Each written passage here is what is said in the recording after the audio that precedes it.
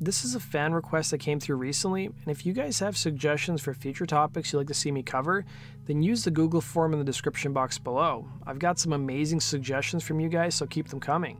Today's story involves a feud between two bands who were huge in the 90s, the Smashing Pumpkins and Collective Soul. Stay tuned for the full story.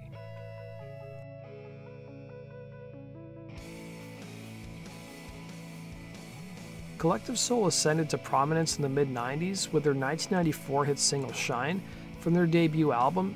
The song was a huge hit, topping the US mainstream rock charts, and it was also a crossover hit, peaking at number 11 on the US Billboard Hot 100. Ed Roland, the singer for Collective Soul, recalled to Songfacts how he came up with the song, revealing, "I had riffs. This was the late 80s and I was writing a lot of songs. I called it Drone. I was in a band at the time, but I always had the Shine riff, and I thought that's a cool riff. Then I came home and spent nights with my parents and Dean, who was 10 years younger than me. I didn't even know he played guitar, so he was playing guitar and I just joined in. I just showed him the riff and I was like, I need to finish this. So I literally just wrote it right there with Dean, sitting in my parents' living room. I didn't think about it. I probably wrote it in 1989 and it wasn't out till 1994, he'd say." Because of the lyrical content of Shine, some in the press labeled Collective Soul as a Christian or religious band because of the mention of the word heaven in the lyrics. Roland elaborated to Pop Matters, "I remember around the time that Shine came out, getting into an argument with a writer who said, 'You're a Christian band.' I said, 'No, we're not.'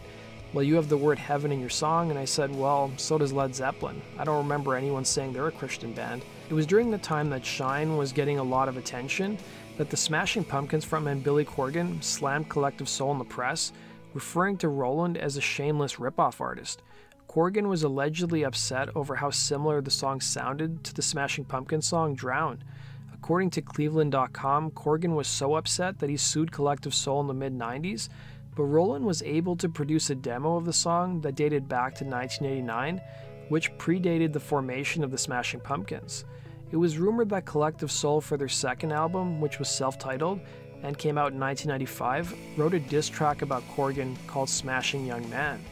While Corgan isn't named in the track, there are lyrics like synthetic-like and saying he lives in a self-lit spotlight.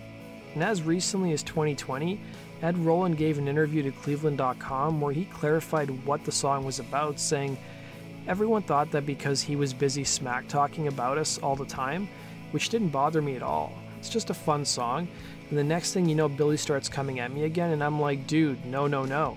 And then finally, there was one point where I just said, yeah, it was written about him, sure. Whatever he wants to think, I don't care. But I love Smashing Pumpkins. If I ever met Billy, I'd tell him what a great musician, great songwriter he is. I've got nothing negative to say. I've got other things to do in my life than bitch about people," he'd say. The Smashing Pumpkins would surprisingly cover Shine at a 2010 show, and here's what happened.